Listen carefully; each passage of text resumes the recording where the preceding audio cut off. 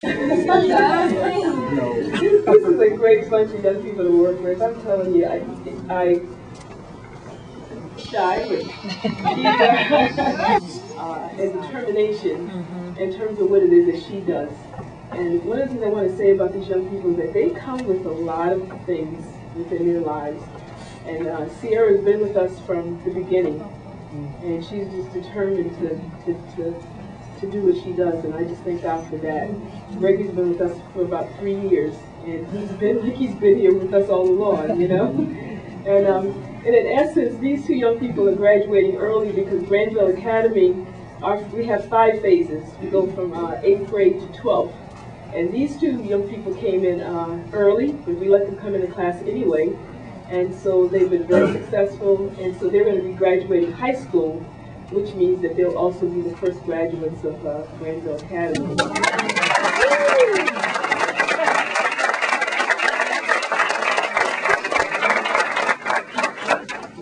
In terms of doing, this is our coming out year. We've done closing ceremonies before, but usually in the hospital or some little small place, quaint place. And this year we thought it was really important because this is what we're trying to do. Young people that are going on to high school, going on to college. And so we thought it would be really important this year to do something, do a fundraiser, because we would like to give them some finance when they do go to college. At this point, our goal is $1,000 a piece, but we, at this point, we'll be able to offer you $500 a piece, okay?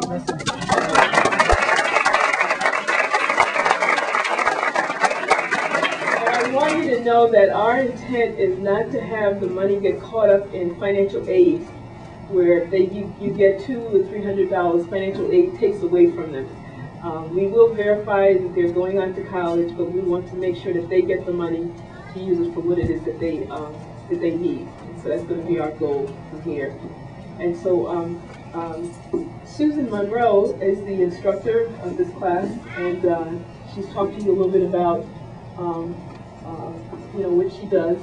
And so I'm going to have these two young people give you a little grunt or something about their friend.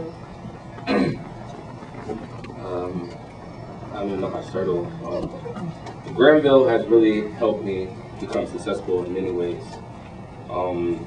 My passion is music, and my mom sitting in the back with Karen Jones. She would know that music has been the base of my life, and I wanted to apply that to the business world. And everyone else they wanted to start hair products and they wanted to do their clothing line, but how can I apply music to business? And GRANVILLE taught me that whatever your dream is, you can pursue that. And there is a certain genre and a certain how do I say this? A certain audience out there that will accept me and my dream. And my dream was to someday open a music school, and finishing school and coming back to New Haven. Maybe open up school. There is one on Audubon Street. Neighborhood music school, but I want to give something to the kids that don't have the money to go to the expensive schools.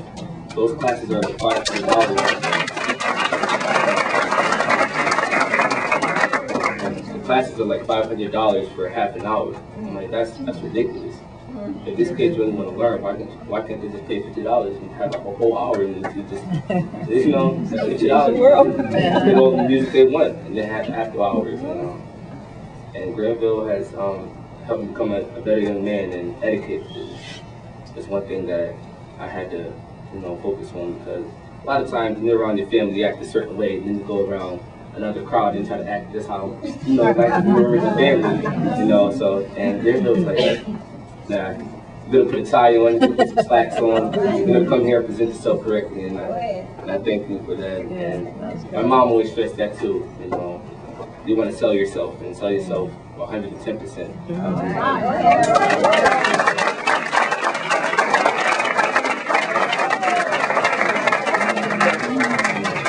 GRANVILLE has been that foundation and that rock that all kids need. They need somebody to show them the right way. Their parents can guide them but so much, and maybe they don't want to hear from their parents. Maybe their parents are coming down too hard on them, and when they hear it from someone else, it's like, oh, my mother just said that, maybe I should. And I just want to thank everyone that contributed to Granville Academy, through any way, the parents, staff, friends, family for coming out, and I just want to thank everyone, and Ms. McDonald for helping me become a better young man and a better successful young man in life.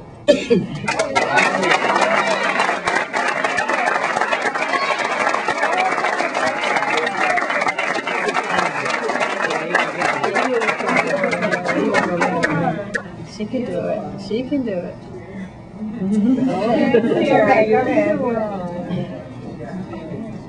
First, I would like to thank Granville Academy family, especially Miss Carlina McDonald for her leadership, and I would like to thank Miss Florida Gillespie for introducing me to this program. Granville has exposed me to great possibilities, and I will carry this experience with me when I began my nursing studies in the fall. And I would also like to thank all the phase leaders for your help and those who supported and encouraged me to go on. And I would just want to leave this to encourage the other phases to go on and don't let anybody stand in your way of trying to become successful. All right.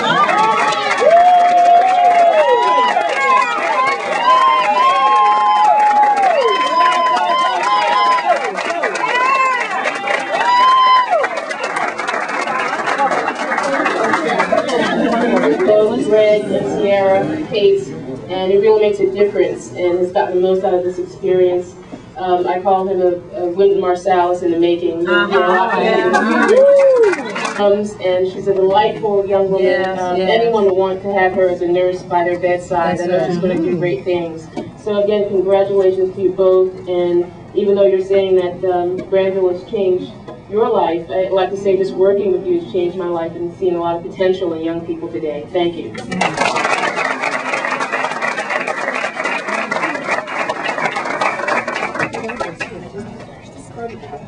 Guys, we have your certificate of completion. I'm not sure if it's on your table or not. Yes. In any case, all right, good.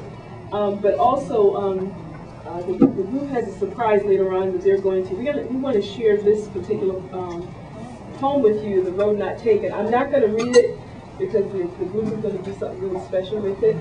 But I want you to have a copy of it. Okay. I want you to have a copy of one for each of you. All right.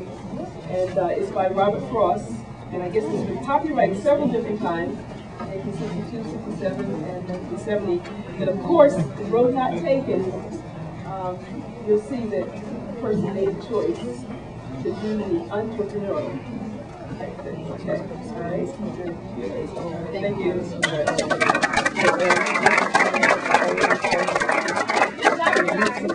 Good job. Watching our young people bloom, full bloom. Yeah. I tell you that. She volunteered at my store last year, and she was quiet. But you knew that she had something in there. And that is what happens at Granville. You get to discover something about yourself and how much there really is on the inside. You were so poised. You just found that place. And you see that standing ovation? That was real. Because what is inside you is real. And you will carry that. You will have the poise to do whatever it is that you choose in life. It's there.